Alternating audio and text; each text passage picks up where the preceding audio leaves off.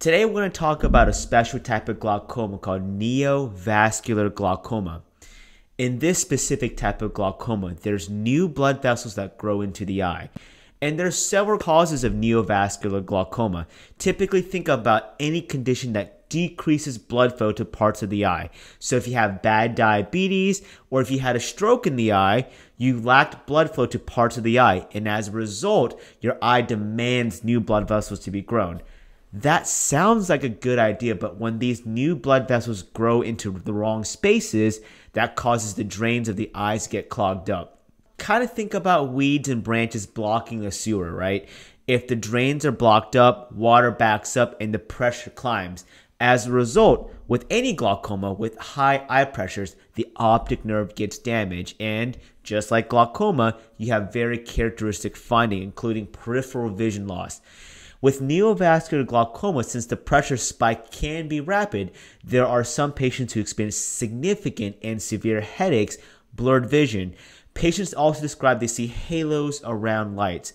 However, if this neovascular glaucoma has been going on for long term, some patients may be asymptomatic, meaning they don't have symptoms at all. So how do we take care of neovascular glaucoma? Remember, there's two things we need to address. The cause, which is the blood vessels growing in the wrong place, and the pressures, which is causing the glaucoma. So with neovascular glaucoma, we do injections of what's called anti-VEGF.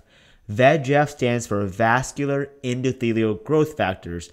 These are the messengers that stimulates blood vessels to grow. So when you give something that blocks it, you decrease the message to grow these blood vessels.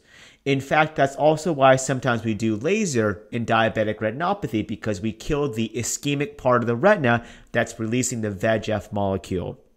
Now let's talk about ways to address the pressure. I started with eye drops.